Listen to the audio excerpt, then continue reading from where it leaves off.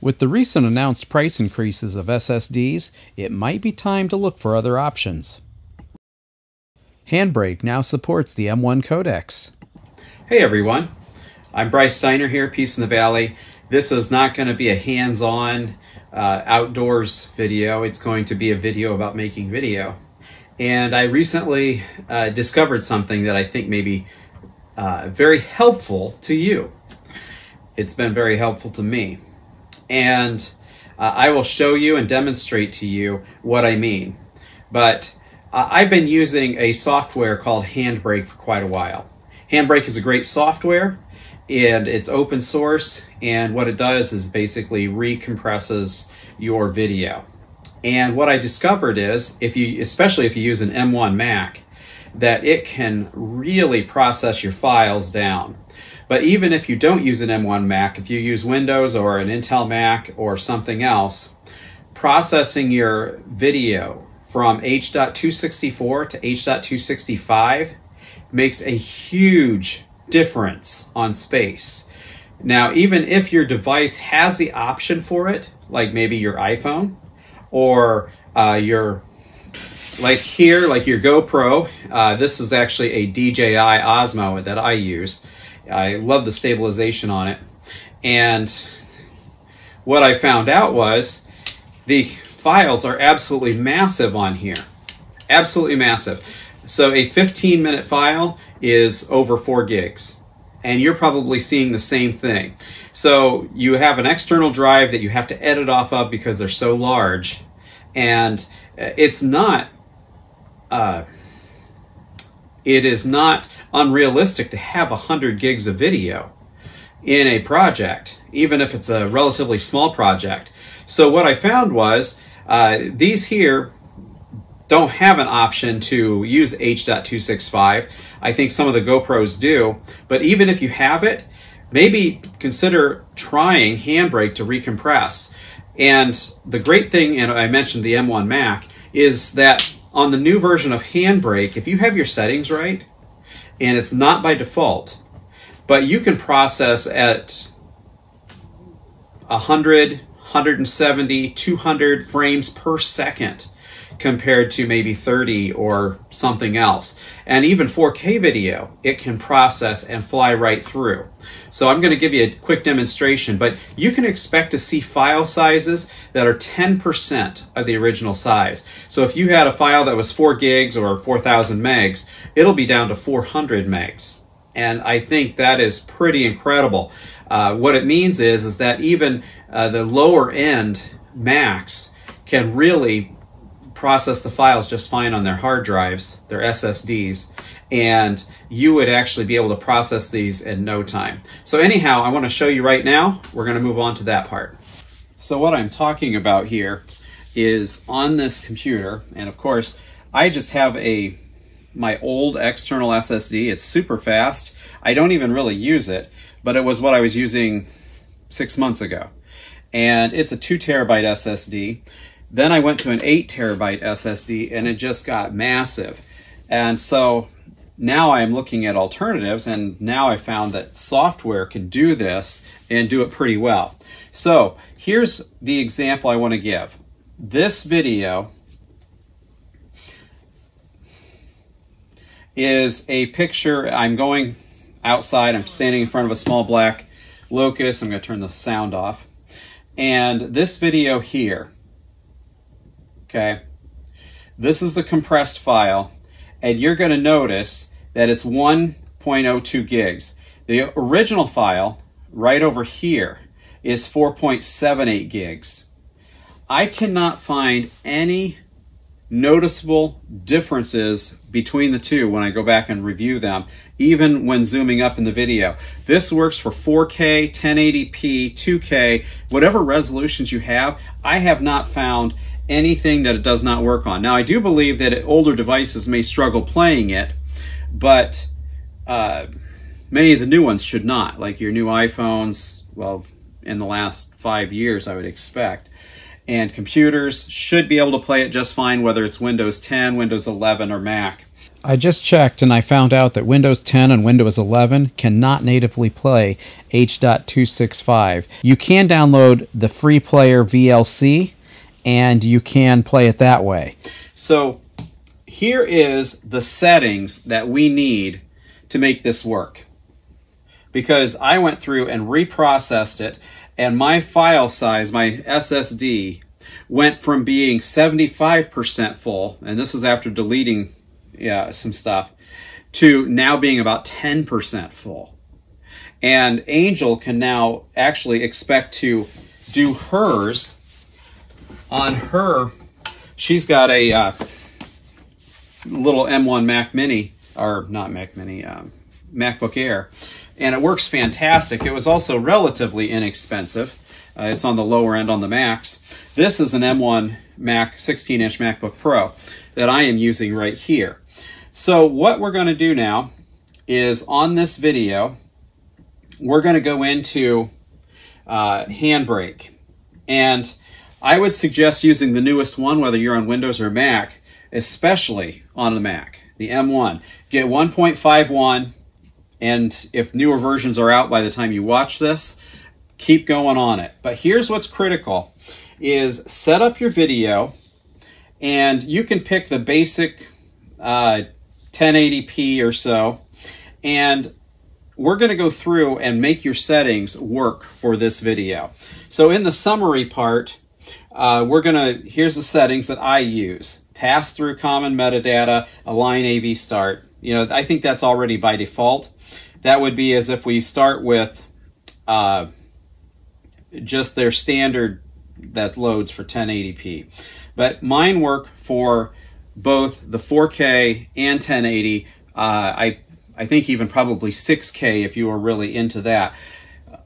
Even if the video does compress a little bit more, which obviously it's doing something, converting it to 264 to 265, it is doing something along those lines, and it's doing a real high compression. However, it's not a noticeable compression that I can see, especially when you compare to what YouTube is already compressing or what Facebook is already compressing. I'll tell you, the video on Facebook is absolutely nasty looking.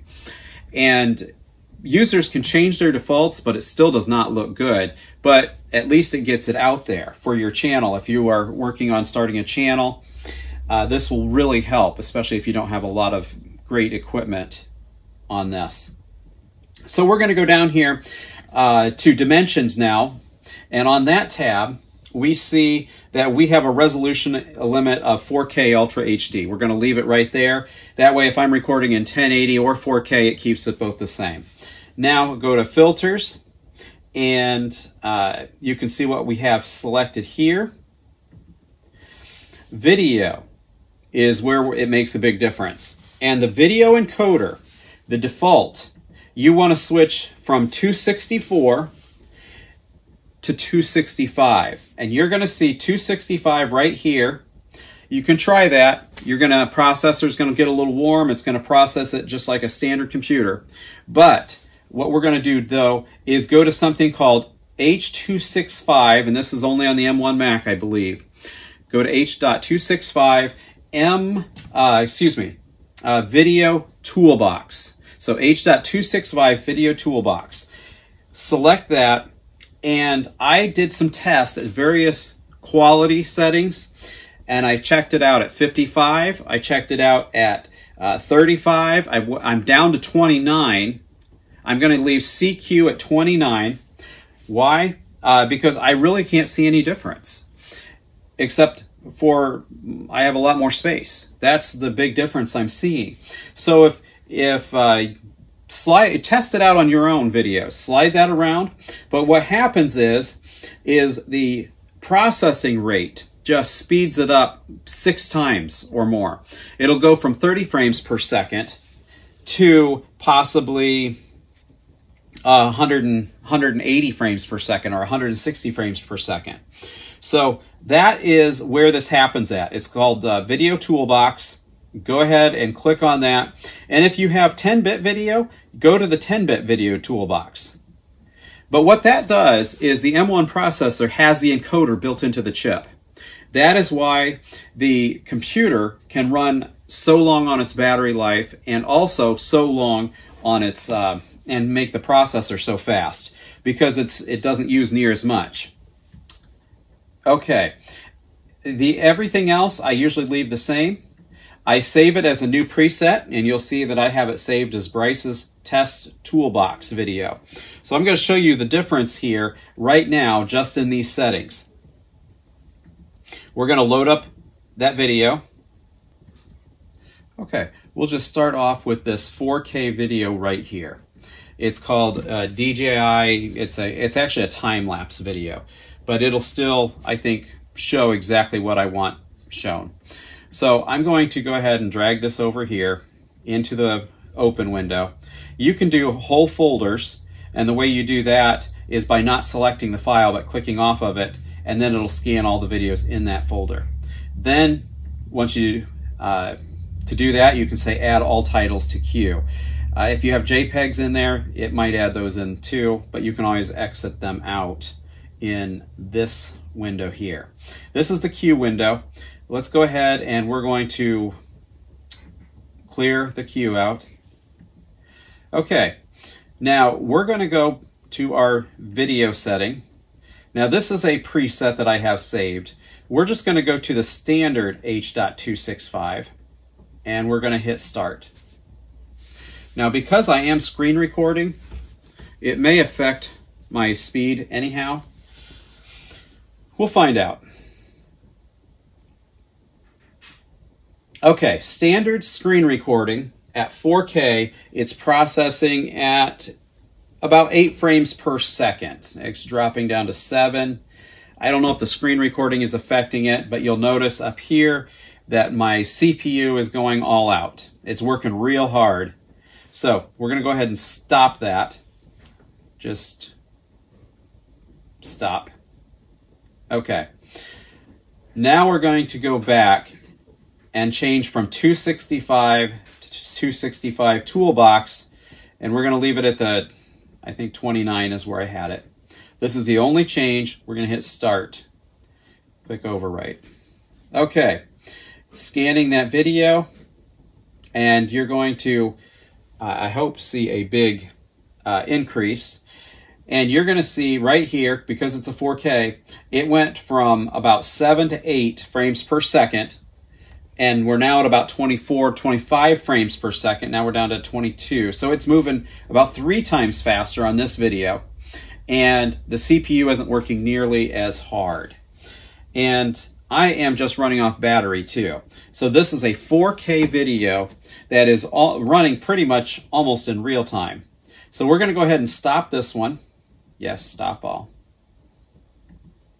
Okay, we're going to clear that one out. And I want to go find that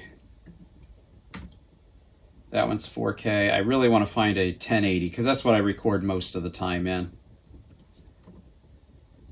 Okay, so here is a 1080 video that we used the other day. We're going to open that. I'm going to drop that in. Okay, now I'm going to go back to the H.265, the standard setting, and hit start. Okay, since I do record most of my videos in 1080, that's what I'm going to. Okay, you're going to see now we're at 27, 28, 26 frames per second. We've got about 17, 18 minutes left on our processing. Okay, that's a long time, but if you can let it go overnight, doesn't really matter. You're going to save a huge amount of space. Okay, we're going to stop this one. And now we're going to change it to the video toolbox. And it's actually recommending going to quality of 27. So I'll just leave it at 27 since that's what the default wants to be. And we're going to tell it to start again.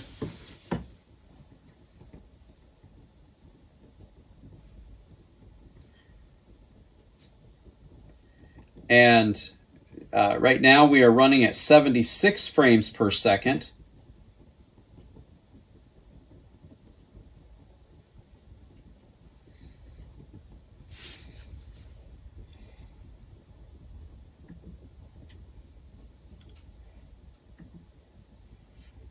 Okay. I'm going to see if stopping the recording, the screen recording, actually makes a big difference. So we're going to stop the screen recording. Okay. Why did you stop?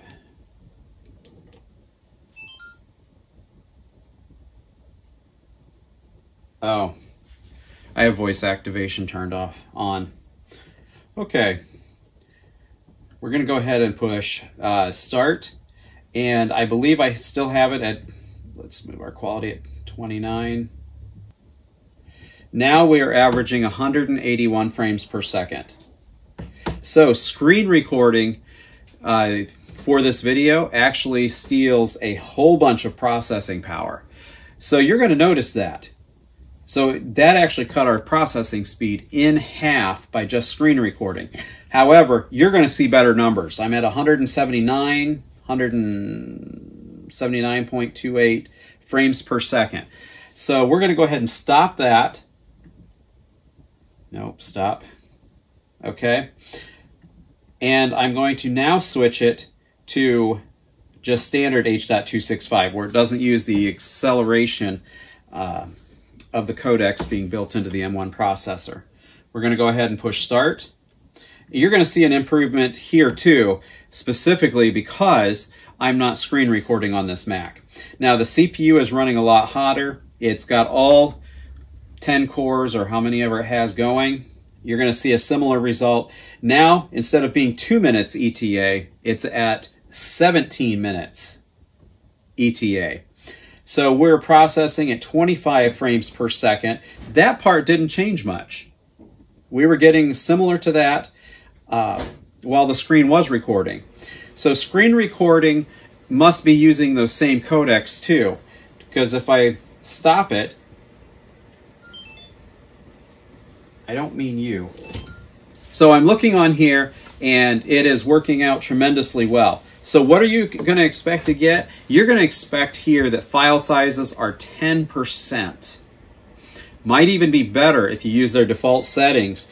But the key is using H.265 Toolbox. That will make your little computer, without much space, be able to do all the videos that you need to do.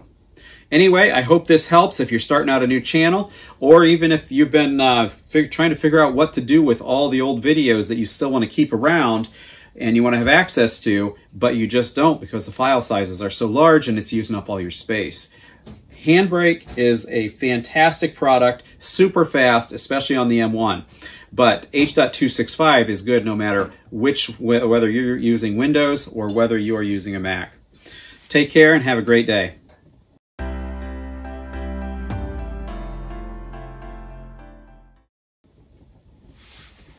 Stop recording. She kept shutting off. Hey, Percy. How are you?